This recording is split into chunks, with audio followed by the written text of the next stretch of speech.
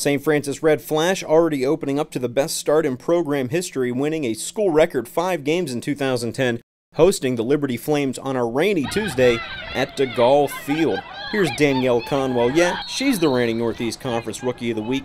Gets hacked on the way to the net, then on her free position shot. Conwell going to go over the left side, finds the top corner, puts the Red Flash up 1-0 early on. We're going to take a look at some defense now too. Catherine Helming with the swat gets possession for the Red Flash, and then later on that same possession, Conwell, and she is going to blister one into the net for her second goal of the game. Up next for the Red Flash, Kate Simmons.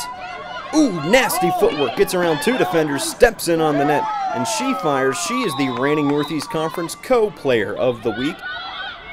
And then later we'll see Chelsea Kent. Chelsea Kent, a smooth operator around the net, takes that pass inside, able to put it on net.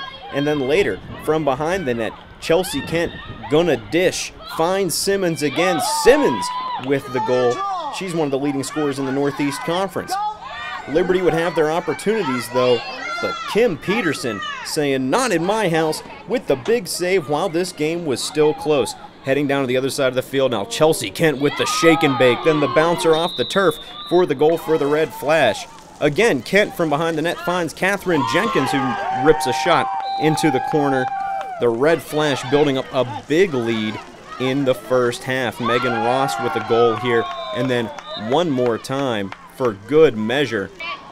Danielle Conwell going to take this dish like the old pick and roll, gets behind the defense, a soft pass. She's going to put it in. She led this game with 6 goals.